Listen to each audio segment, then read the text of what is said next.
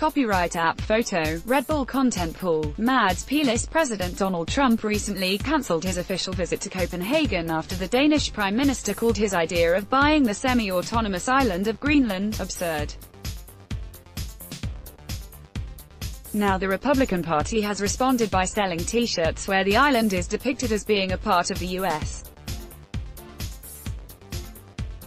The National Republican Congressional Committee, NRCC, has started offering its supporters t-shirts featuring the island of Greenland within the territory of the U.S. filled in with the American flag, the NRCC website shows.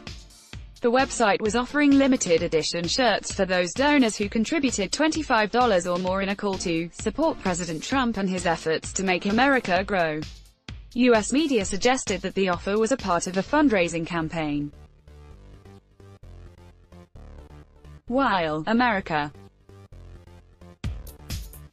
noted above at 30A 420,162, August 22, 2019, Denmark and Greenland are not laughing. N-O-T-H-E-R-N-S-T-Y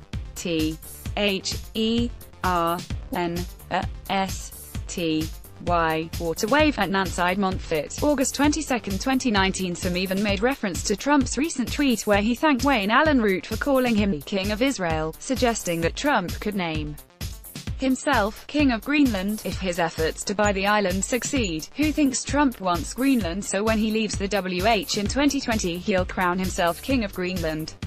At Skittle Secretary of Diversity. Barney's Nose 2020, at Marjekanaguan, August 23, 2019. The NRCC is not the only Republican organization engaged in fundraising activity by showing Greenland as a part of the U.S., with the Nevada Republican Party also advertising $25 t-shirts on Facebook where the U.S. and Greenland were seen high-fiving each other at the back, with the front saying, "Greenland. This land is your land. This land is our land." Donald Trump recently cancelled his official visit to the Kingdom of Denmark via Twitter, explaining the decision on Danish PM Mette Frederiksen's lack of interest in selling Greenland, which is a self-governing part of Denmark. Denmark is a very special country with incredible people, but based on Prime Minister Mette Frederiksen's comments, that she would have no interest in discussing the purchase of Greenland, I will be postponing our meeting scheduled in 2 weeks for another time. Donald J.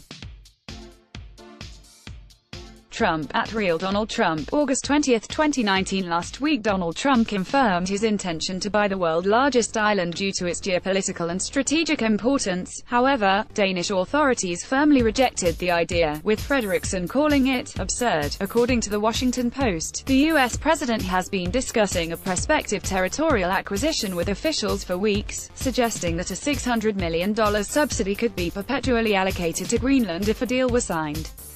Let's block ads. Why?